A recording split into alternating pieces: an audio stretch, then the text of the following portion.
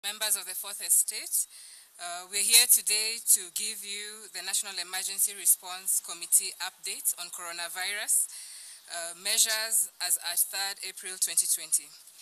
Fellow Kenyans, welcome to the daily update on the current status of coronavirus disease outbreak in Kenya.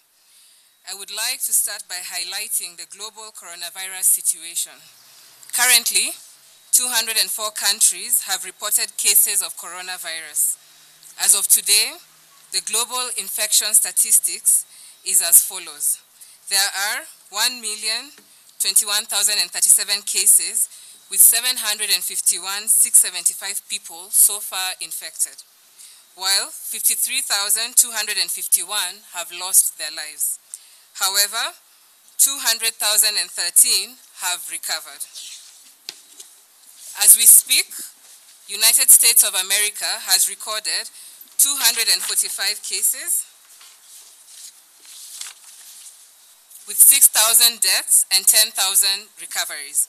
Italy has recorded 115,242 cases with 13,915 deaths and 18,278 recoveries.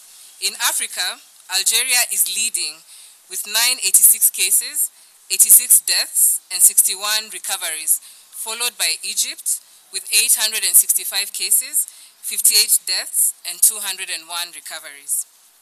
In the last 24 hours, we have managed to test a total of 362 samples, out of which 12 people have tested positive for coronavirus disease.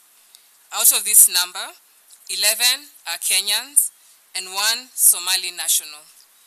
This now brings the total number of those who have tested positive for the disease in the country to 122. To date, we have managed to test 1,433 samples from individuals currently in quarantine facilities.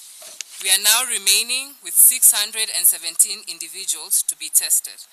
At the same time, I am saddened to inform you that we have lost another patient to the coronavirus disease. The person, a 6-year-old male child who was also ailing from other medical conditions and had been admitted